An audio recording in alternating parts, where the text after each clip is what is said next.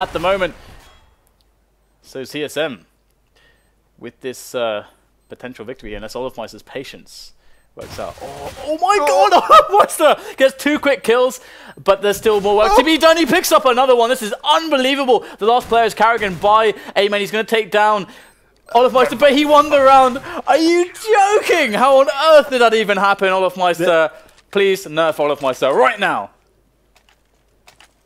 And I think their plan was, okay, if someone sees them, we just rush forward.